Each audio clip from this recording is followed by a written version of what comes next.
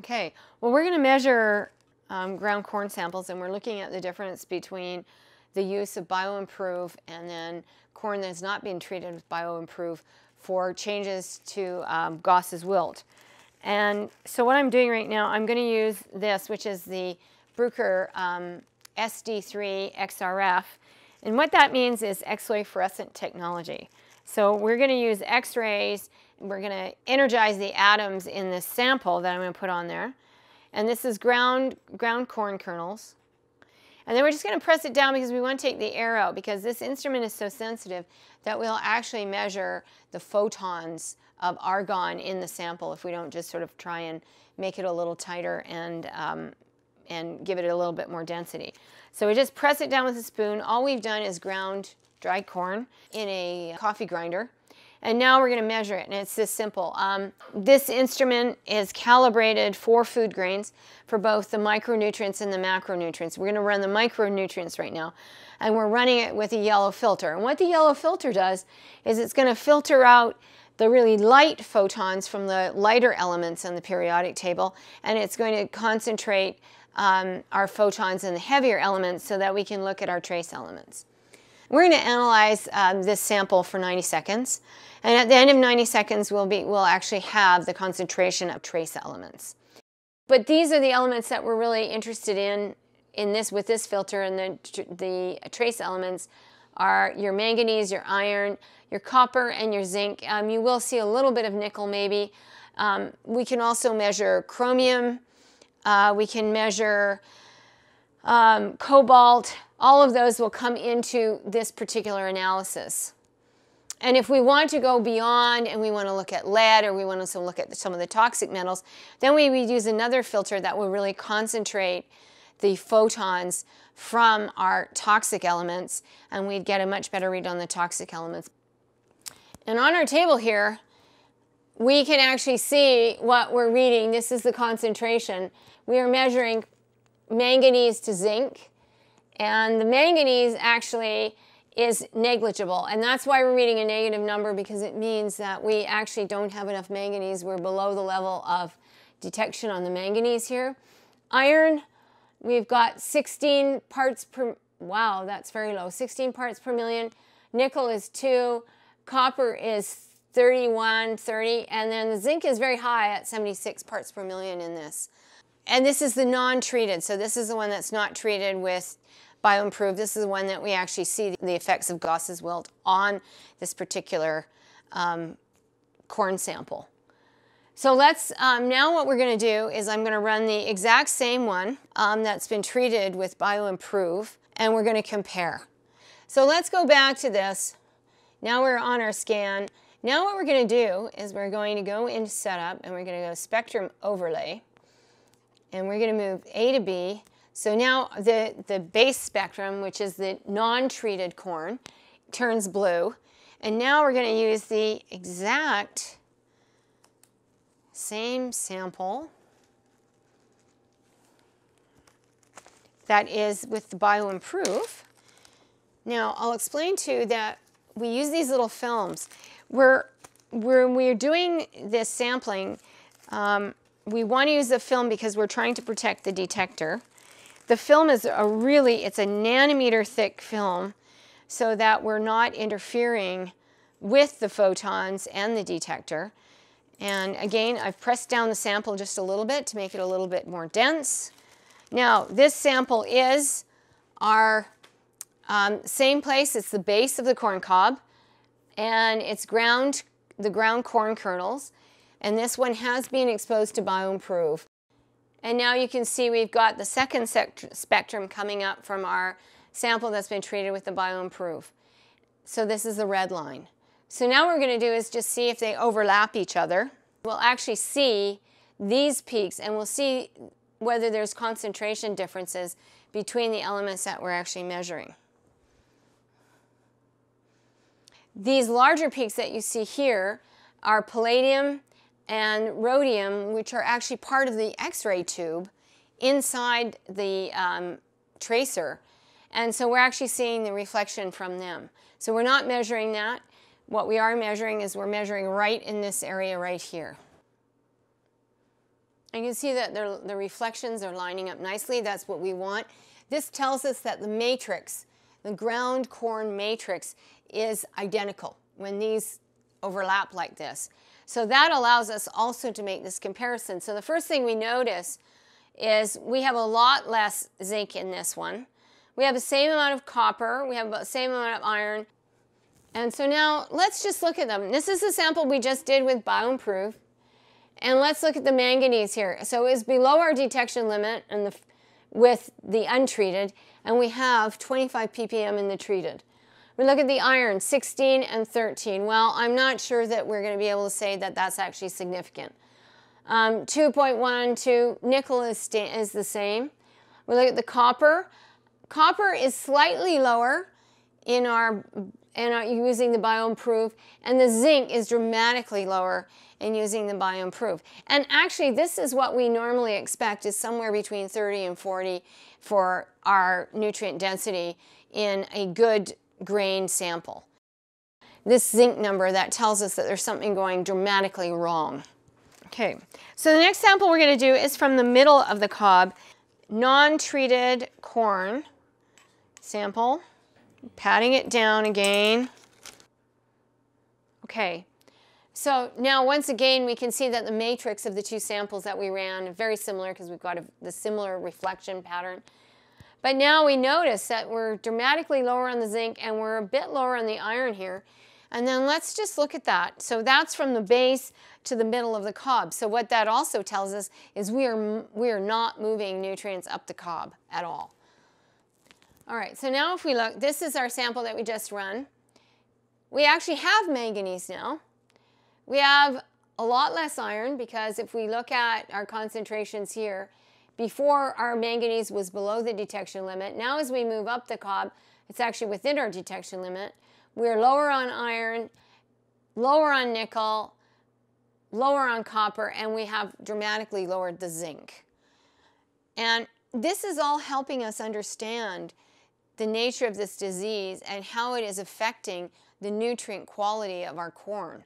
And this is an important thing because if we're thinking about food quality, then we want nutrient-dense food. And these diseases, these plant diseases, are strongly affecting our ability to grow nutrient-dense food and create food that's really good for us.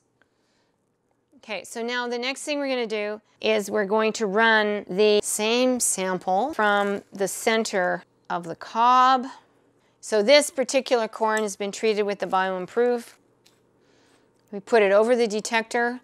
We press it down with a spoon so we get some density. The beauty of this instrument is that all I've done is grind the corn in a coffee grinder. I have no prep, I have no extraction, I have no time loss. When you go and do this with an ICP or some other instrument that you would use for trace elements, is you would be taking the corn sample, grinding it very fine, and then you'd be digesting it and then extracting it and then running the solution that's being extracted from. So there are a lot of steps to have losses. And not only that, it's taking a few days before you actually can get your results. So now we're getting the results instantaneously. So let's go back and now let's run our next sample here. Now we're running the Bio Empruv sample. So what we see is a similar pattern to the last one. We see that the zinc is lower. We see that everything else is pretty much the same. So now let's compare D to D. Now this is the non-treated D. So this is the middle of the cob. And this is the treated D with Bio Empruv in the middle of the cob. We're looking at the manganese numbers. Okay, manganese in the non-treated is very high. It's pretty much in line with the base. Iron, 13 for our Bio Empruv, 11 and 16. They're about the same for the nickel. Copper, about the same. Zinc, well, actually it's a little bit higher in the beginning, but this is a nice number. This is an optimal number, whereas this is okay. So now what we can see is that when we use the Bio Empruv, we're getting a very even distribution of the elements throughout the cob, whereas when we have the disease in the untreated cobs, we're actually seeing a real difference in the distribution of the nutrients. So in this case, we've got really high zinc at the base, and then we're, less than half of it when we go halfway up. Whereas when we have used the Bio Empruv, we actually get an even distribution of nutrients all the way up the cob. That's the important thing. So we're maintaining that transfer or that translocation of nutrients throughout the cob with the Bio Empruv, where we are not, where we have the Goss's wilt and we're in the untreated.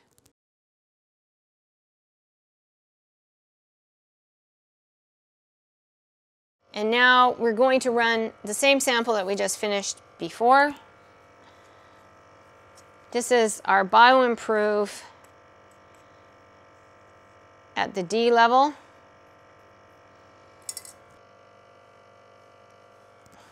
And now you'll see a very different look. Now in this one, with this calibration on the vacuum and using the lower voltage, this is our rhodium peak here. Now the tube itself is made out of rhodium. The reason rhodium was chosen is because most plants don't ever take up rhodium. In fact, rhodium is a very hard element to actually get access to. So it seemed a good idea to make sure we're using rhodium instead of some other element that we might actually want to look at and would be overlapping. Now, again, this is our rhodium peak, so if we want to make sure our matrix is the same, we need to have an overlap on the rhodium peak. But let's look at so this is our potassium, this is our calcium here, sulfur, we've got phosphorus next, and we've got silica down here and aluminum. So now let's go to concentration. We see silicon, phosphorus, sulfur, potassium, and calcium. And this, I remind you, is the Bio Empruv middle of the cob kernels. We're going to move A to B, and our spectrum is going to change color. And now the non-treated D kernels, and I'm going to press it down again. Okay, and we're going to run this next sample. And now you'll see a red line start coming up. This is our non-treated sample, and we're comparing it to our Bio Empruv sample at the D level, or the middle of the cob. So we can see our matrix is fine. We can compare. Now this is interesting because you can see that our non-treated cob from the Goss's wilt is actually lower in almost everything.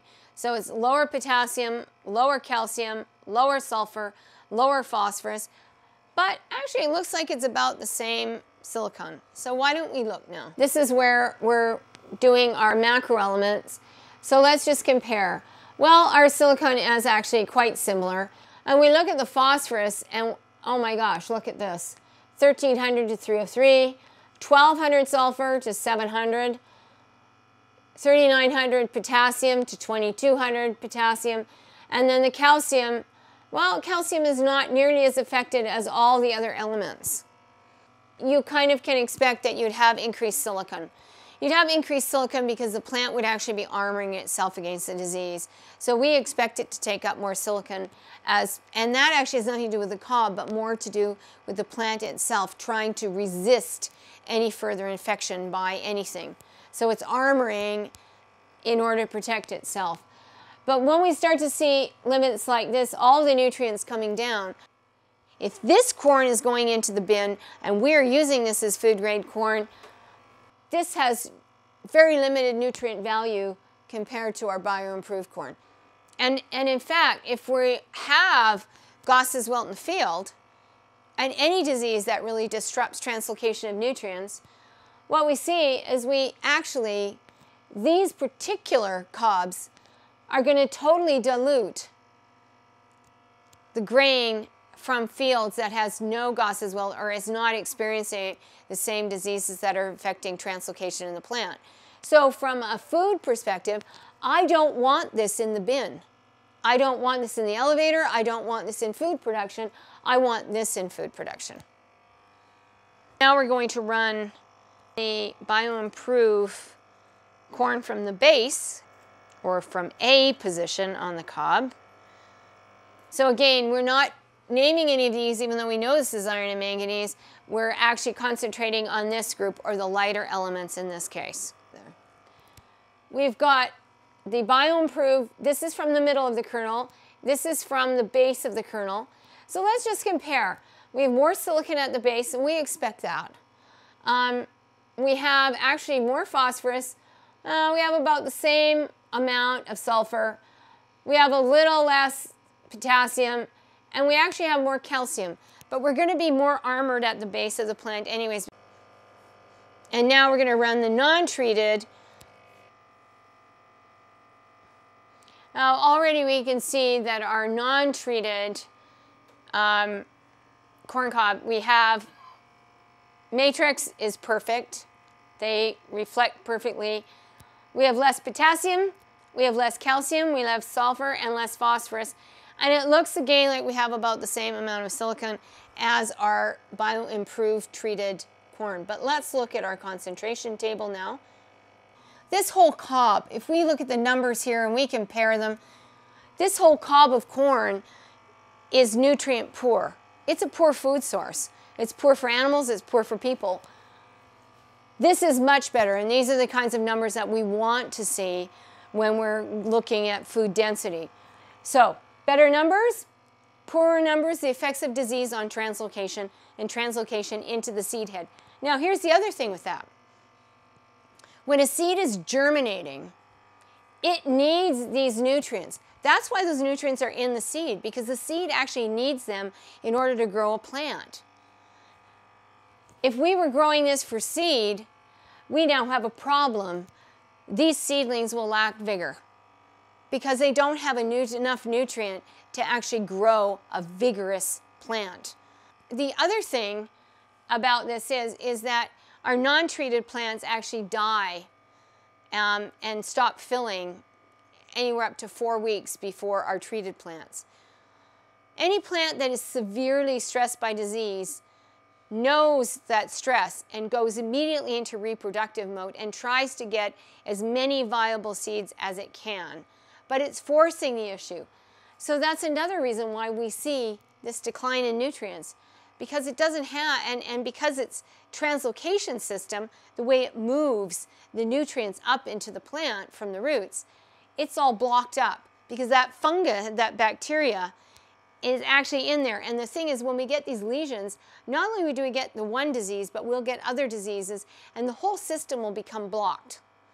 And so it's like we have this block in the tube. So if you think about it like a hose, it's like you've kinked the hose and nothing's going up. Now we'll find some other ways up and some other ways down, but they won't be nearly as good. And when we're forcing the issue, because we're all stressed, we need to reproduce as a plant, it means that we just take what we've got and we put it in there and hope for the best.